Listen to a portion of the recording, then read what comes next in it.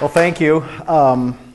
Thank you all for being here and giving me some of your time. So hopefully you find this interesting. It's something that I've wondered a lot about. I repaired my first Predicta probably 6 years ago, and numerous ones since. I keep hearing the rumor that, oh yeah, that Philco was great, and then they came out with this one bum set and it ruined everything and killed them. And that really kind of bothered me, that it's like, okay, how can one product kill an entire company? So I wanted to research this a bit and kind of maybe put this to bed finally. You know, Philco had a lot of problems way before the Predicta even came out. So we're going to kind of take a little look at the history of the company, what transpired not only in the company but in the economy, the markets that they were selling into. Everything kind of came together at the wrong time, and that's really what was their demise. So like I said, the typical line you see, the Philco Predicta television line was a marketing success and a technological failure. It had design flaws. I'm not going to argue that. It wasn't the best design, but you know, it did what it had to do. So I guess we're going to break this up into three parts. We're going to look at what Philco was and became prior to World War II. World War II was kind of a turning point for the company. And after World War II, how did they evolve? How did they change? And then finally, you know, when they finally reached the point where they needed a safety net, and Ford said, okay, we'll acquire you. So, I drew information for this presentation from many different sources. The primary source, there was a PhD management thesis paper out of MIT in the early 80s, and I want to thank Bob Anderson for finding this, and he sent it to me. He says, this might be helpful. I said, dude, this is a gold mine of information. He did a lot of the legwork on it, but there's also various, where's the button here? Employee newsletters, annual reports. The Hagley Museum in Delaware has a large digitized part of their collection, and they have a lot of old business documents from Philco Corporation. The Henry Ford Museum also has them in their Benson Ford Research Center, but their stuff isn't digitized, and with the pandemic still kind of going on, they're not allowing outside people in to look through the archives, unfortunately. There's a lot of online sources as well. PhilcoRadio.com was one. Wikipedia even had a few little things here and there. So looking at the history of Philco up to World War II. Originally, the company was founded by Thomas Spencer in 1892, and his original goal was to make arc lamps. So then they became the Helios Electric Company. They put a new headquarters in Philadelphia around 1895. 1906, they became known as the Philadelphia Storage Battery Company. That's the early name a lot of people associate with them. That was a good thing because the automobile self-starter came about not long afterwards, and that opened a huge market for them. So only 6 years later, they reached their first $1 million in sales year, which was pretty good. 1919 began their legendary marketing campaigns. I mean, Philco would blitz any media with all kinds of advertising, whether it be billboards, whether it be newspapers, magazines, whatever. They did everything they could to get their name out in front of as many people as possible. And that continued on. I think at one point in the late 50s, they had spent over $100 million in advertising cumulatively from 1919 on. So that's quite a bit. 1922, they started diversifying into batteries for radio.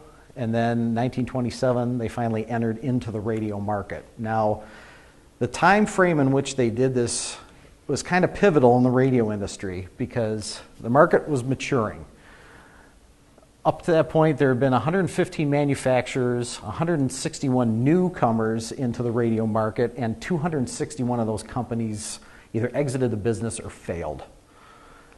By 1928, there was only 70 radio manufacturers, 16 newcomers, 18 failures. So when the market's mature, that's kind of an odd time to get involved with it, but Philco was very careful. They came out with the Model 511, and they just wanted to test the market. One model They purchased all the parts from outside and assembled it. They did the engineering and assembly, but they didn't make any of the components. So that way, if it flopped, they weren't out a lot of money. So Jim Skinner, the president, as he was quoted saying, in 1928, our job was to walk before we ran, make a good set, and establish a reputation for quality. So it was well received by the market. 1929, they started doing mass production of radios of various designs. Of course, the Depression was right on the heels of this time frame, so they were very careful to not overproduce. They only wanted to make as many radios as people were able to buy at the time, so they didn't have a lot of excess inventory. 1930 is when the competition really started heating up with RCA. RCA came out with what they called midget radio sets because by that time, most people had already had a radio in the home, a large cabinet radio, and about 60% of sales were for replacement of old units that people wanted to change out. So to keep people buying radios, they started doing like the All-American 5 type little table radios and that.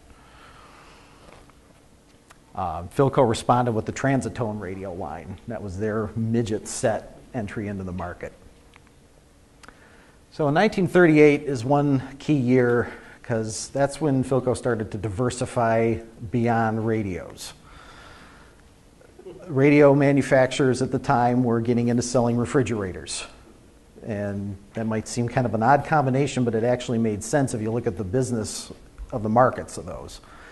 Radios tended to sell well between September and January, with your sales peaking right before Christmas. Whereas refrigerators and related equipment did well in the spring and summer months. So that kind of balanced out the sales in that.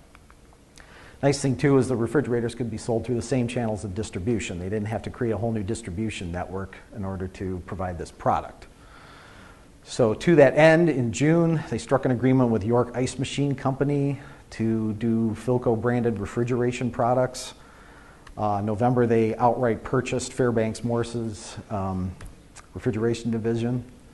So their advertising became Philco all year round. And that's an example of a dealer display with the little flags being all the different types of products that they sold throughout the year. So coming into 1940, Forbes had a very high opinion of Philco's management and the way the company was run. Their tenets were give the public new value for the money, use up-to-date manufacturing processes, and try to operate with a low profit margin. And they were very successful with that. They wanted the executives to come up through the ranks. They kind of cultivated them to what they referred to as the Philco style of management. So all the high-up executives were on the same page with where the company was headed, what its goals were, what markets it wanted to get into. Another thing too, Philco was still a private company, so the executives were paid as dividends from sales. So everyone worked towards a common goal to have good sales figures. Management knew each other well. They could make quick decisions. It worked very well for the company. The author of the PhD paper made a nice observation here. Philco's management had a clear idea of where the firm was headed. Product, marketing, and sales policies evolved logically.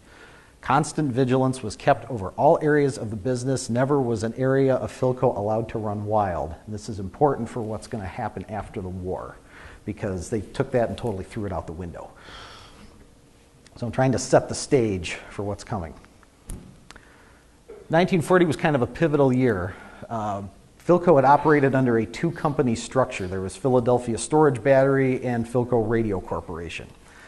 Why this was done was RCA licensed their patents and technology to other companies, and it was based, or the royalty was computed based on the sale of the unit that contained their technology.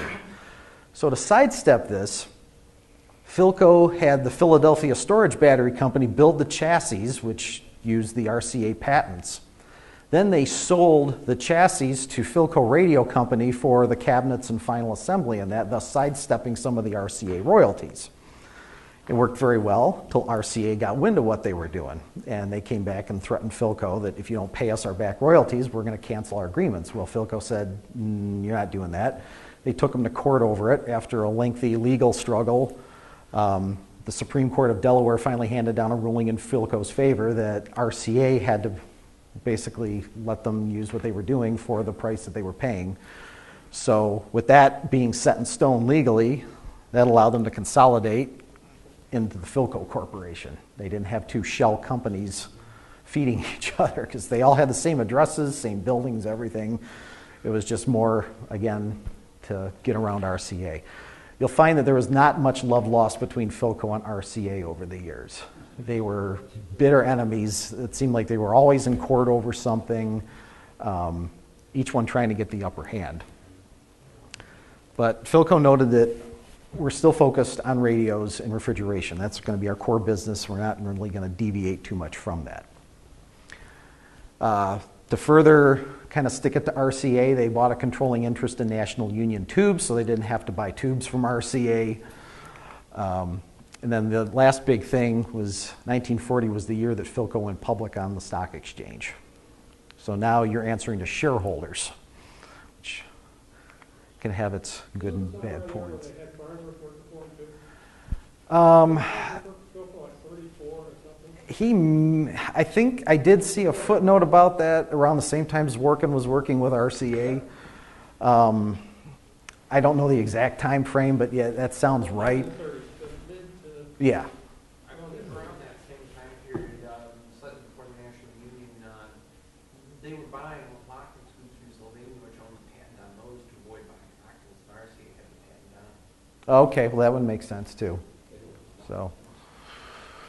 So now we get into World War II, and Philco, like many other companies, the government was putting out bids for doing radios, any kind of equipment that was going to be needed for national defense. And Philco really wanted to get into radar, and they saw this as the perfect opportunity to do it. But the government looked at Philco and said, "You guys build radios. We'll give you radio contracts, but no, you guys don't do radar. We're not going to bother with you."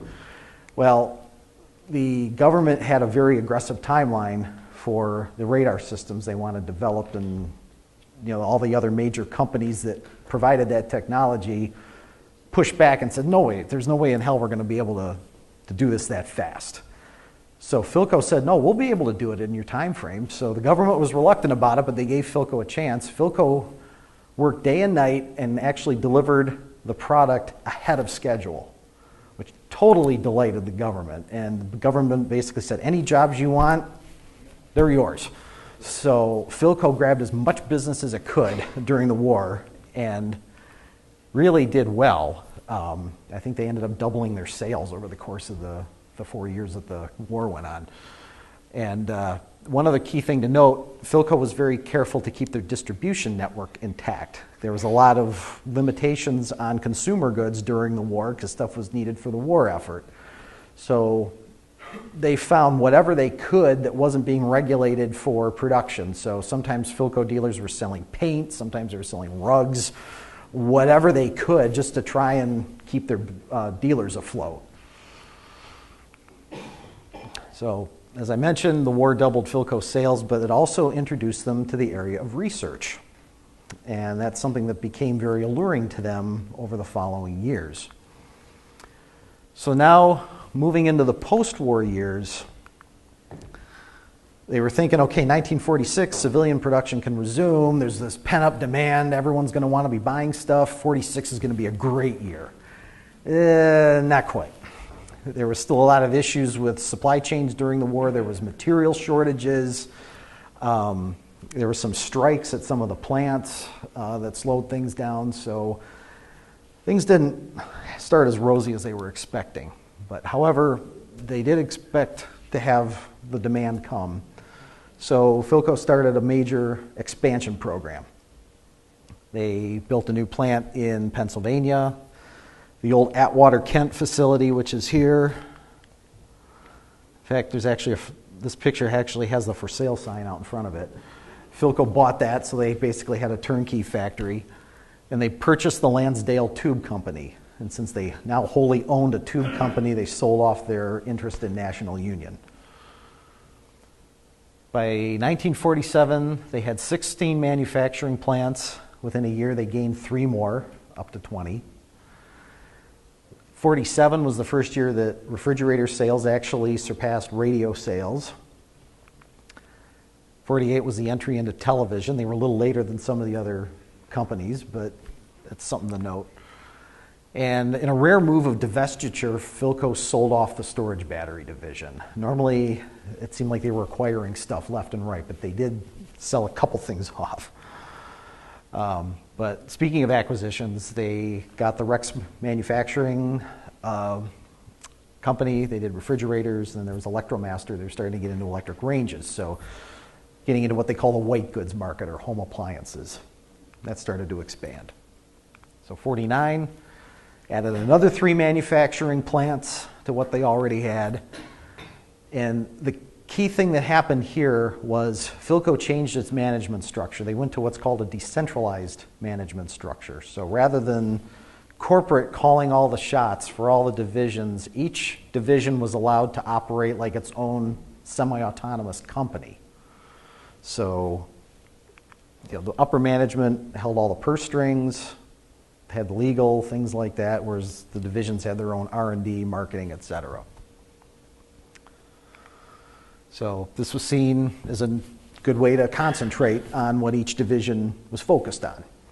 And on paper, it's good, because the decision making has moved lower in the organization. They can respond faster to the market. However, this also duplicates a lot of effort amongst the different divisions, which costs money. Was Philco big enough to support that?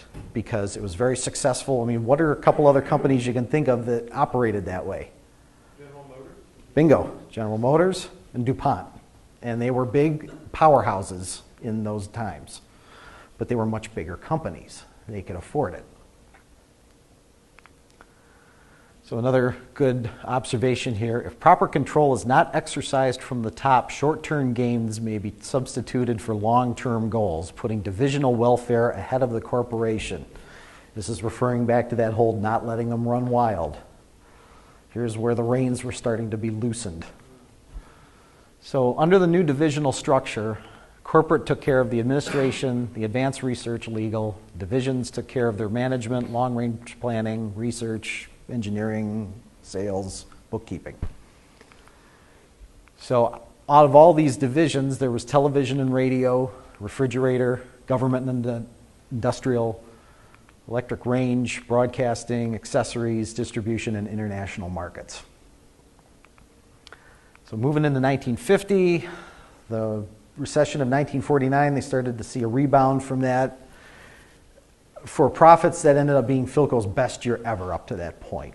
And as their existence as a standalone company, that was the best year of their corporate history. Their plant floor space had tripled by now since 1940. They started investing a lot more into research and development. They saw themselves as being able to rival RCA. They wanted to create a patent estate that they could market and sell their technology to other companies and have them come to them rather than having everyone come to RCA. So that's a somewhat recent picture of one of their R&D buildings in Philadelphia. And here's where I'm going to start noting a couple key economic indicators here. I didn't want to bog down on too much financial data, but it's important to start to see how things started trending downward from this point. So they had 56% more sales in 1950. Their pre-tax profits were up 172%, which is very good. Pre-tax earnings as a percentage of sales was at 10%. And this is one of the key indicators because you'll start seeing this drop and fluctuate wildly over the course of the decade. So 51, we had the Korean War looming. Philco spent about 10% of its money on gearing up for anticipated government work, like what they saw from World War II. They put $8.7 million into the Lansdale plant, expecting to make a significant increase in tube production because they figure we're going to need tubes for government contracts, but we don't want to cut into civilian production.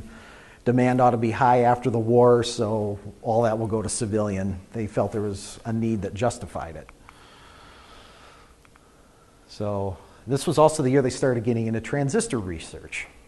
Philco saw it was going to be the wave of the future, but they didn't want to pay patents to Bell Labs. So they said, we can find a better way to do this and get around it.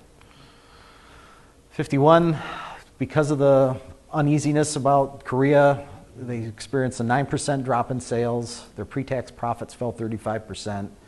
Pre-tax earnings as a percentage of sale fell down to 7.2. So 52, completion of yet another TV plant, which gave them a 50% increase in capacity and gave them the highest production capacity for televisions in the entire industry. They built a compressor plant for refrigerators in Indiana, and that'll come into play later on once they realized that they had overexpanded. They kept increasing R&D. They had up to almost 2,000 R&D staff by then. And in keeping with the famous advertising things that Philco would do, this was the year that Philco sponsored major national broadcasts. They covered everything in the election, both the Republican and Democratic conventions, the election returns, all that stuff. And that's an old ad from that.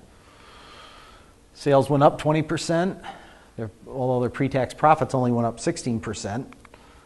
And yet, despite that, their earnings still fell to just under 7%. So even though they were selling more stuff, they had less money to work with. Consumer goods markets were strong in 1953 for the first 3 quarters, but then they hit a dip at the end, which didn't do well for Philco. The whole industry had an overstock of goods, so they had to pare that down. So what do? You reduce price to move product. $7.5 million spent on refrigerator and television plants. 17% increase in sales, which by sales numbers was the best year for Philco. However, when you look at their balance sheet, there was an $8 million sale of WPTZ to Westinghouse. So if you take that $8 million out of the equation, their profits only rose 6%. And again, their earnings as a percentage of sales fell even further to 6.3. But 1953, there was a new R&D discovery that they were hoping was going to be a big home run and boost the company, the surface barrier transistor. It was the first high-frequency transistor. It operated at around 60 megahertz, which made it very attractive for computer-based technology because it had a fast enough switching speed. It also got Philco interested in making computers. Their first computers they offered were mainly for defense, usually like for missile guidance systems, small computer applications like that. 1954, consumer markets were still weak. The markets finally did stabilize. Philco had a lot of overcapacity. They had built too many plants to make too many products that just weren't selling. So if you were in charge of a business, what would your move be if you were faced with that situation? Whatever you do, don't build more plants. Right. So what did Philco do? We spent $5.5 million on facilities expansion. Mainly at Lansdale because they wanted to make transistors there. Some other things that happened, they had a 45-day strike at the Sandusky, Ohio auto radio plant and the Philadelphia television plant. They won a 3.5% wage increase. Yeah. They were really starting to focus on color TV research, and Philco really had placed their bets on a one-gun system. Again, RCA was 3-gun. We don't want to deal with RCA. Well, to heck with them. We're going to do our own thing. And it wasn't until, I think it was Sony in the late 60s, finally got a one-gun color CRT to work. Philco poured a ton of time and money into it, and it was never successful. This was also the year they started sponsoring the Miss America pageant and had the accompanying line of Miss America televisions to augment that. Sales dropped 19%. Like we said, it was a weak market. Their profits fell 61%. And they were now down to 3% of earnings from sales. So it's getting worse. 55, the economy started to rebound. However, there was a lot of competition in the market, which didn't allow prices to rise. Another brief slowdown in 55 cut into the fourth quarter profits, which hurt them overall for the year. Once again, $4.7 million spent on facilities, mainly again for transistors. So, we add this up, we're looking at 10 to 15 million they dumped into transistor production alone, not even the research part of it, in these few years. And just as they geared up everything to start making a lot of these transistors, Bell Labs comes out and says, we've developed the Mesa transistor platform. Surface barrier technology will be obsolete. So Philco geared up, bet big on this new transistor technology that now no one was going to want. Yeah, face palm. With the stronger economy, sales did go up a bit. Their profits had a slight bump. They got the pre-tax earnings as a percentage of sales up to 4.6%. But Fortune magazine made a very good observation of the situation. Decisions like Philco's are daring in the extreme because the semiconductor art is so new and fluid. Anytime a better product may sweep the market. They saw the writing on the wall that this was a dangerous bet that they were placing, and it bit them. So 56, TV market was starting to become saturated, so the focus became more on small portable sets. Again, like radios, everyone had a big cabinet TV in their house. People didn't need two of them. And GE aggravated the issue by coming out with a portable for less than $100. So everyone hated GE for doing that year. The TV market was starting to consolidate in response to this market saturation. By 1954, there was 101 TV manufacturers, only 50 remaining 3 years later in 1957. The appliance markets were also weak at this time, but let's buy Sierra Electronics and Bendix appliances. Another $6.7 million spent on facilities and expansion of existing buildings and that. Management finally realizes that this decentralized organizational structure is out of control. They need to step in and rein the divisional people in. So, 1956, they started a restructuring plan. So, sales went down 7%. Pre-tax profits fell 97%. Pre-tax earnings as a percentage of sales was down to a dismal 0.16%. They're barely breaking even. So what led to this haphazard post-war expansion? It was too fast. The demand just wasn't justifying what they were investing into their facilities and production, thus giving them high operating leverage. You got to pay for all those plants, you got to pay taxes, you got to pay upkeep, everything. All that cost is going to be there every year. So if your sales don't make up for that, you're out of money. Rising labor costs, yet retail prices were falling. As I mentioned, they poured a ton of money into transistors, color television. They started building their computer division at this time. The banks were starting to get restless because they had borrowed a lot of money and they're worried, is Philco going to be able to pay it back? If they had waited till after 1956 to get on the transistors, they could have basically got all the Bell Labs research handed to them from the 1956 consent decree. Yeah. That would have probably helped them out a lot. Well, yeah, but hindsight's 20/20. Okay. Nobody had a crystal ball to see that, unfortunately. They were trying to get concessions from labor. They were slow to keep up with the latest production processes. Before the war, they prided themselves in the latest and greatest production techniques. They'd fallen away from that, and now it was coming back to bite them. So 57, markets improved a little bit, although they had another dip in the fourth quarter, which was leading into the recession of 1958. They only spent $1 million that year on facilities. That was their Palo Alto Western Research Facility, as seen in the annual report. Sales did go up a little bit. Profits jumped 755%. I'm not sure why there was such a big swing there. I don't have a business background, so someone might be able to explain that to me. They got the earnings back up to 1.86% of sales, but that was still pretty bad compared to other competitors. So when they wanted to restructure, first thing they did was cut their inventory by about 20%. Inventory is considered a liability in business because you've put money into this product, but until you sell it, you're not recouping that money. They paid $18 million back to the banks to eliminate the short-term debt and calm the banks down. And the materials buying was back to being tailored to use. After the war, whenever they could get material, they bought large quantities of it because they didn't know if they'd be able to get it the next month or next year with the supply shortages. But unfortunately, Philco never really got away from that. So they realized, no, we got to go back to buying only what we need for the quarter or however many months they spaced that out. They had overextended the TV production, so they consolidated that.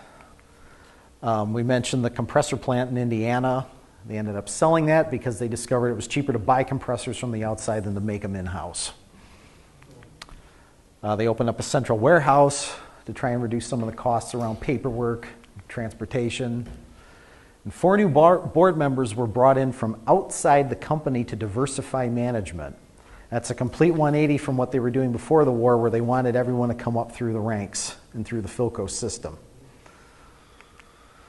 They retained Arthur D. Little management consultants to help them come up with a new corporate structure that would work well for their size and what their business needs were. Arthur D. Little is still in business today doing management consulting, which is kind of interesting. So 58, they came out with the Transact S2000 computer, and they marketed the heck out of that because they beat IBM to the market by 1 year with a transistor computer. Also 58 was the introduction of the Predicta. So you see all these storm clouds brewing beforehand. Just now is when the Predicta is coming on the scene. And it sold very well at first. However, the sales kind of dropped off. The novelty kind of wore off. Some people thought the styling was even too radical for some of the modern style that was in vogue at the time. They started to put the new organizational framework into place. Sales dipped. Of course, it's recession year. Pre-tax profits were down 16%, and the earnings as a percentage of sales was still hanging around 1.5%. Didn't move that much. So to restructure, they abolished the 8 divisions that made up the old company. So the new divisional structure, they just had consumer products and industrial products. So consumer took care of the consumer electronics, the appliances, the marketing of such products. They found that the company was weak in long-range planning. Again, what we said before, today's sale versus tomorrow's goals. So the VP of marketing was assigned to a long-range profit policy responsibility. Funds to the divisions were now allocated based on need. Before, it was whatever division brought in the most money, they got the biggest budget for the following year. So large divisions, they got bigger. The small ones couldn't grow because they just didn't have the resource. Arthur D. Little studies were commissioned for further reductions in cost. For 1959, they were going to look at consolidating more manufacturing facilities. And in 1960, how could they revamp their distribution and dealer networks to try and save money? And as one of the Arthur D. Little consultants had noted, management was always putting off tomorrow's plans for today's sale. So they had no idea where they wanted to go. So 59, the economy was starting to improve from the recession.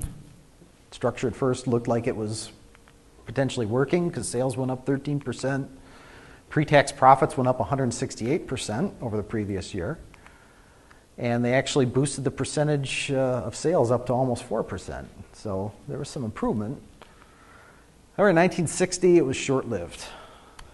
They dropped $14.3 million into a computer production facility out in Willow Grove, Pennsylvania.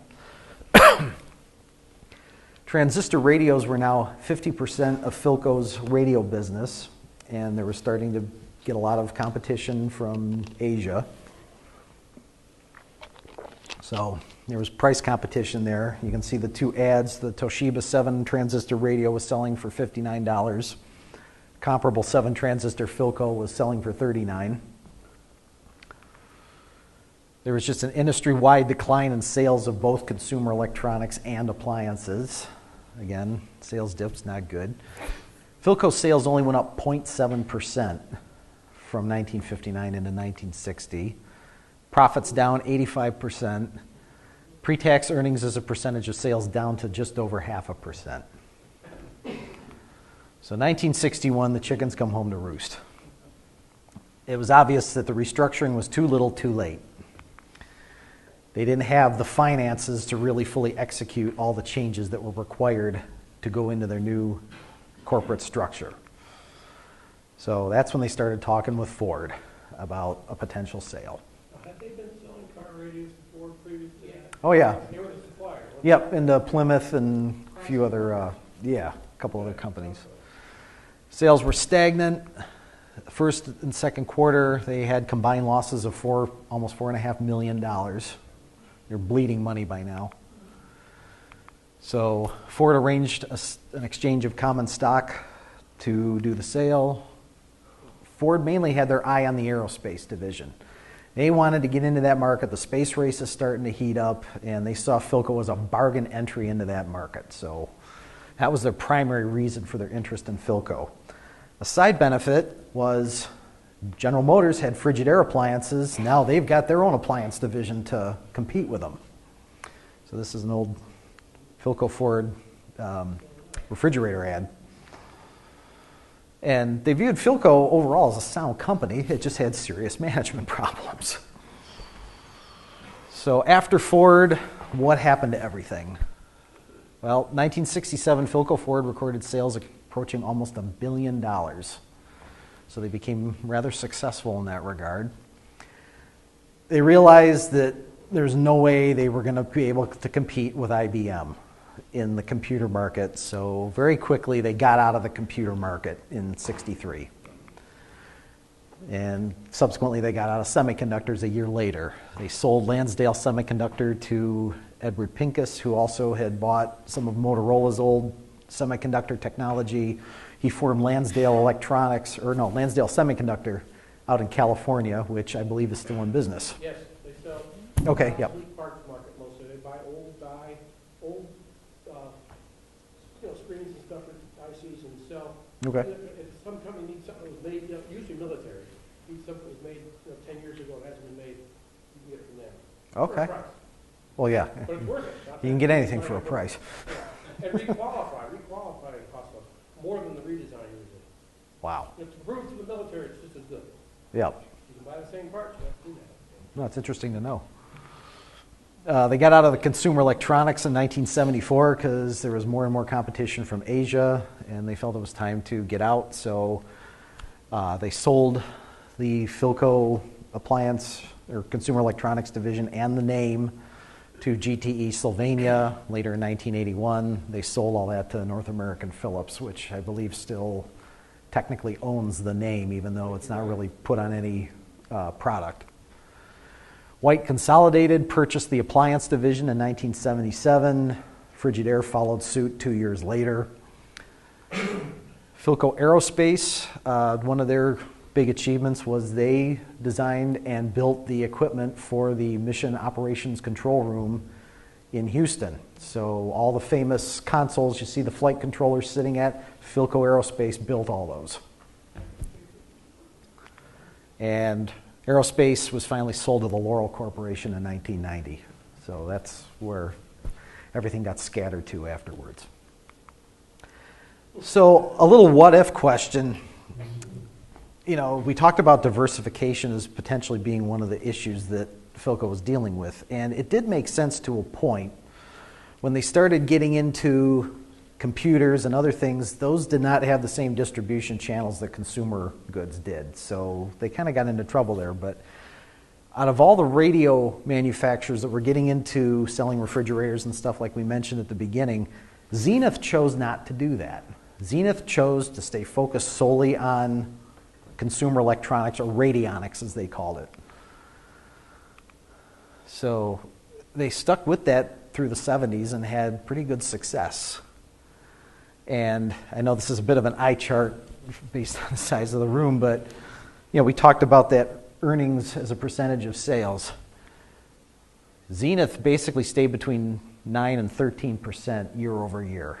Their sales were very consistent, whereas Philco's were up big one year, way down the next, and they were all over the place, but shrinking overall. So it's kind of a neat little what-if question to ponder. So to wrap this up, Philco began as a very focused and disciplined company. They were very careful with how they spent money, how they entered into new markets. But World War II, they started to see, research, this looks kind of cool. Hey, we can go up against RCA. The market conditions sort of clouded the reality of the situation, and by then they'd already started kind of marching towards a disastrous direction. As I mentioned, they diversified into markets that were vastly different from consumer goods, so they kind of had to invent the wheel there. Decentralized management was just not suitable for a company like Philco. And tying this back to the whole thing about the Predicta, warranty issues do cost money, but they were just one of the many, many straws that broke Philco's back. So that's where I wanted to go with this. So I thank you for your attention. I tried not to get this too dry in financials and that, but it's important to paint the picture of what was going on. So thank you again, and turn it over to Bob.